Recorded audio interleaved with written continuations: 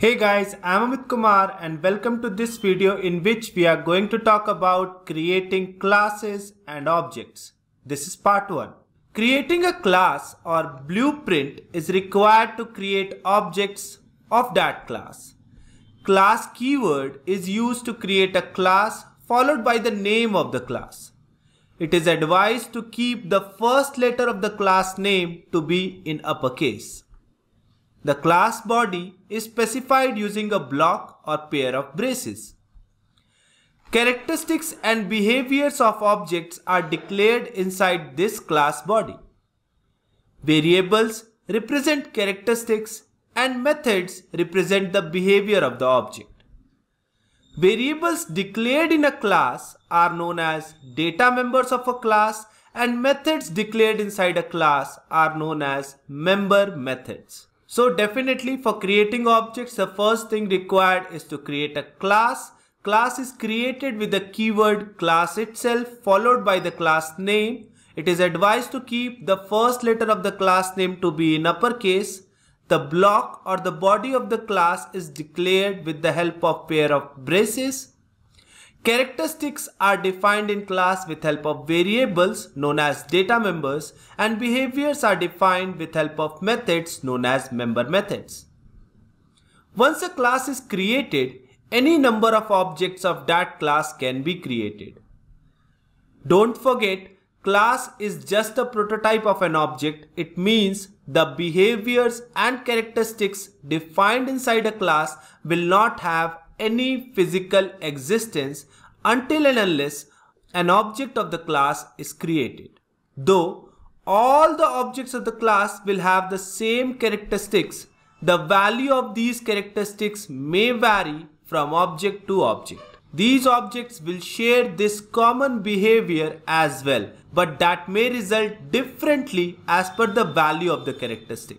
So once a class is created, we can create as many objects as we want, and until and unless we create an object of a class, the definition of the class will not make any physical existence for that characteristics and behavior. All the objects share the same characteristics, though value of those characteristics may vary, and definitely according to the value of characteristics, the behavior also varies. For example, there is a common human definition which can be called as a human class definition, and we all are objects of that class.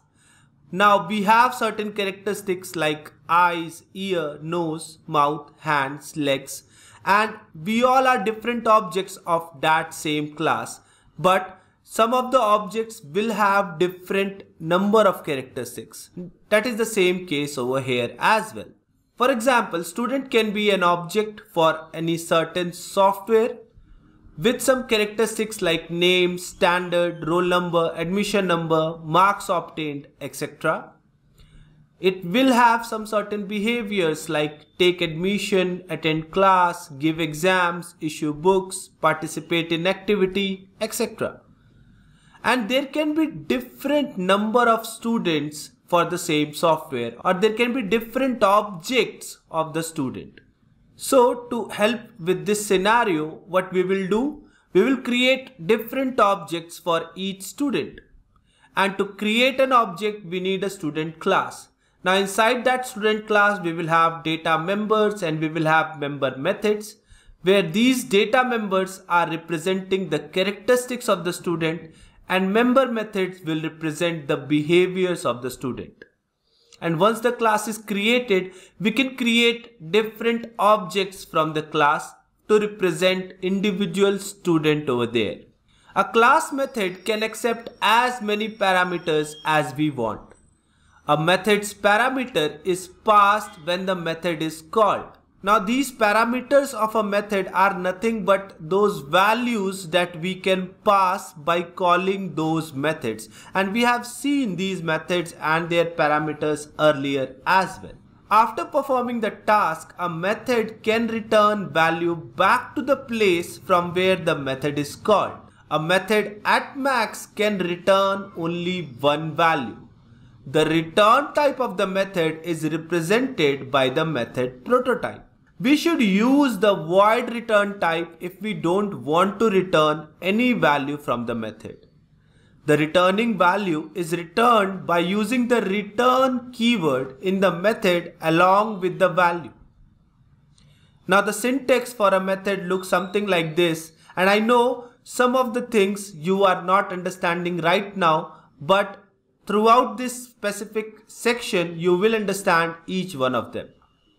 So the syntax says there should be some access specifier, there should be some return type, followed by method name, followed by parameter list within the pair of parentheses. For example, public is an access specifier, void is a return type. Now void means that this specific method is not going to return any value. Now anytime if your method is not returning any value, you should use void over there, and that represents that this specific method is not going to return any specific value. Except is the method name, and here integer I and integer j are two parameters that we can pass when we will call this except method. So we can pass two integer values while calling this specific method. So guys, that marks the end of this video. See you soon in the next video. Till then, thank you and take care.